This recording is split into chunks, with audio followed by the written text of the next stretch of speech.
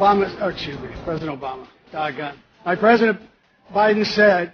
As you all saw just an hour or so ago, President Obama announced that, President Biden. Whoa! This is an honor and a privilege, and I love working for President Biden every single day. People would ask me, knowing what you know now, do you wish like you had a third term?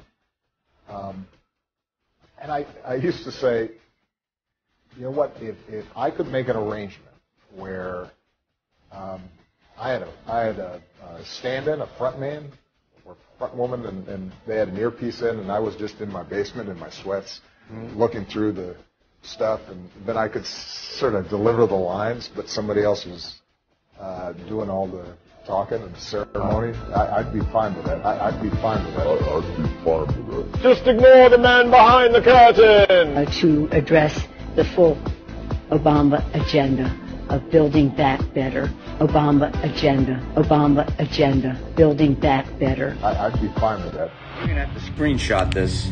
I'll move out of the way. Screenshot it. You see where at the bottom?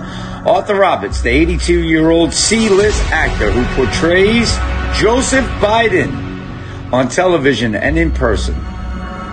Go read this. Hold on, I got another one.